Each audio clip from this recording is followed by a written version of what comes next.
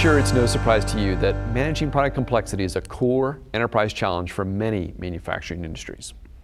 You know, in today's market, customers expect to get a product that fits exactly to their needs, whether it's color, size, or other key features that are important to them. Windchill 10 meets this growing challenge by improving your ability to align critical design deliverables of the virtual world and the physical world, the CAD models, and the part structure, and secondly, provide more powerful ways to control the options for your product families. These enhancements help ensure a consistent approach across the enterprise, from EBOM to MBOM and Service BOM, to plan, analyze, and produce key product configurations. Let me tell you how we do this. First, Windchill enables designers to start top-down, to define the architecture of a product, organized into modules and parts.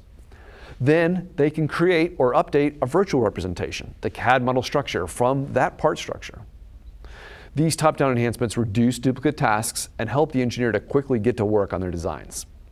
Windchill also helps engineers working in large CAD models to quickly focus on their task by zooming in spatially or by the options used to sell the product to show only the parts desired for their activity.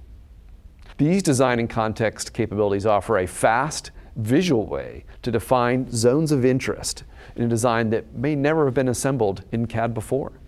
Secondly, Windchill introduces a new approach to describe the options of a product family and define key configurations around the ways the product is sold.